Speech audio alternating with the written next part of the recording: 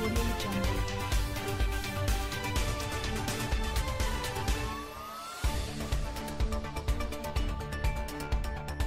Meghan Markle is said to be more popular now than her husband Prince Harry because of her recent lack of presence in the news.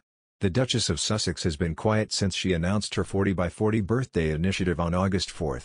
The last statement she and the Duke of York shared was in response to the crisis that happened in Afghanistan after the Taliban forces took over the country. Since then, it has mostly been Prince Harry grabbing the spotlight because of his public appearances. He was recently ridiculed for taking a private jet back home to California from Aspen, Colorado after he joined a polo match benefiting his co-founded Centerville charity. He was called a hypocrite for going against his lectures on climate change. The Duke of Sussex also recently made an appearance at the GQ Awards via video message. He also made the trip back home in July for the unveiling of Princess Diana's statue.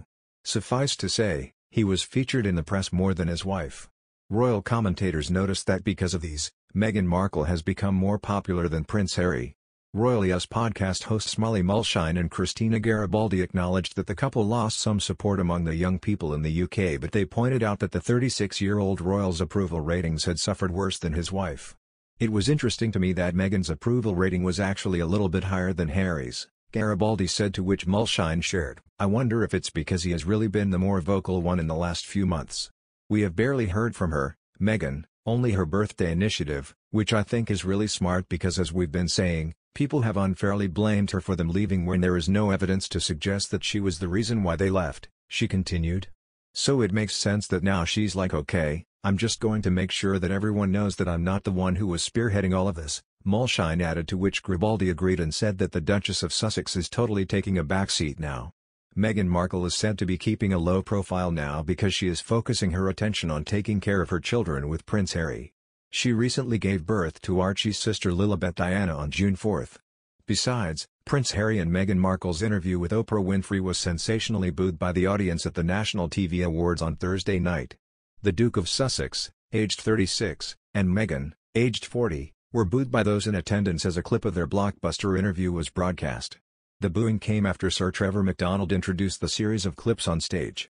The event, in London, saw Meghan and Harry unable to attend, but their bombshell interview, which featured a string of extraordinary claims, was in the running for a gong.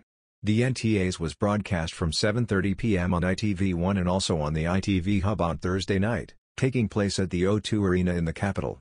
Harry and Meghan stayed home in Los Angeles, in California, where they moved following the contentious Megxit process last year. The Sussexes first moved to Canada before finding home in the States, where they live with their 2 children. Meghan gave birth earlier this year, welcoming her first baby girl, daughter Lilibet Diana. Among the extraordinary claims given in the Oprah interview were allegations of concerns within the royal family about baby Archie's skin color.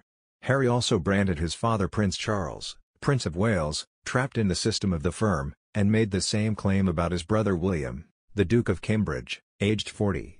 Meghan, meanwhile, suggested she felt suicidal, and received no help from the establishment. The interview was broadcast back in March and watched by over 10 million viewers.